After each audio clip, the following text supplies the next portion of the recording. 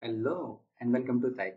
I'm Adnan, and in this video we are going to discuss about how we can create the first flow in Power Automate.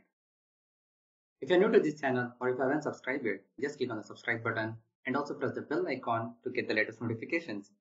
Now let's get started. So this is my Power Automate home screen, and here there are many things to discover because as we are starting it from the base, we will start one by one. We will slowly go from basic to advanced level, like how we have covered everything, almost everything in Power BI. In my previous video, we discussed about what is Power Automate and what we can do with that and what the pricing it cost. Here we'll start from the base. This is my home screen. Here we have multiple options here. This home and then the action item, approval and business process flows. We can define it here, and my flow which I created here. If you want to create a new one, you can create here. And the templates is also there. There are many templates available here, and how many of them are used here? Yes, showing it here. And there are different topics as well. So connectors is there, and the data is there. Also, if you want to connect to your on-premise data gateway, you can use whatever we have done in Power BI. Also here as well.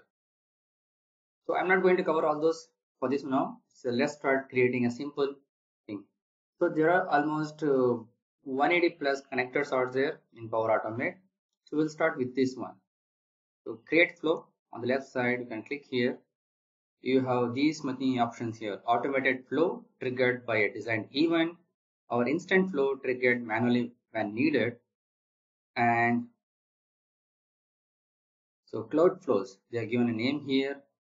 Are the instant, automated and scheduled flows you created using connectors. Desktop flow, where previously UI flows, make them use Power Automate Desktop. Okay, they have changed few names here, so that's what they are saying it here. The instant cloud flow, and previously it was UI flows, now they are named to desktop flow. So scheduled cloud flow, you can choose when and how it often runs, and business process flow guides through a multi-step process. Let's have a look at the connectors here. So right click here, open a new tab.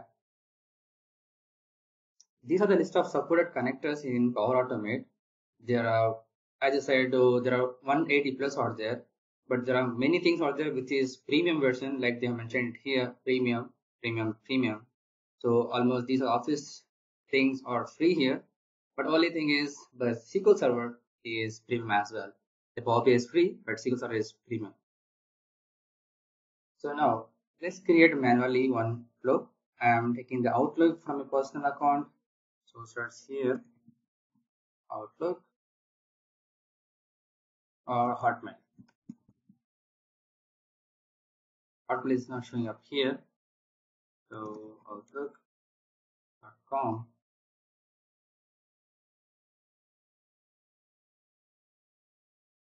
A trigger is an event that starts a flow. When a new email arrives, when an email is flagged, when a new email mentioning me arrives, when a new event is created. These are things we have options. So I'm selecting this option when a new email arrives.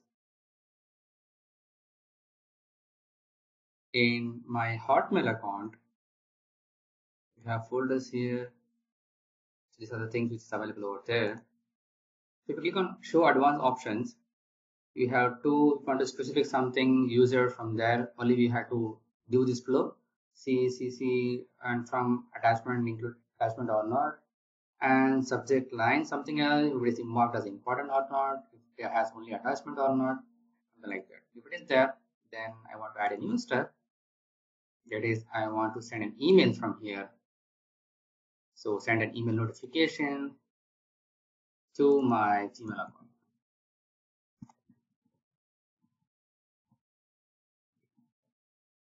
So the subject should be the subject from the Outlook, and the body should be the body from the Outlook itself. That's it. Now click on save here. Subject is required is saying. So I forgot to mention that.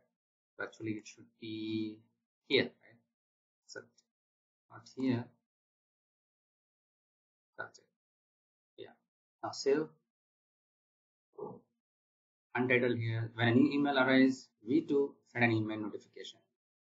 So the flow is ready to go. We recommend you test it. So click on test. So manually means send a new email to your inbox to trigger it. So now I will send it manually here and click on test. To see it work now, send an email to your inbox. So I'm sending an email from, it is running right now. So I'm sending an email from my Gmail account to my Hotmail account. So my Hotmail account is there. So Hotmail test and send. Click on inbox here. Nothing else. So for now checking the Hotmail account, the new email arrives or not.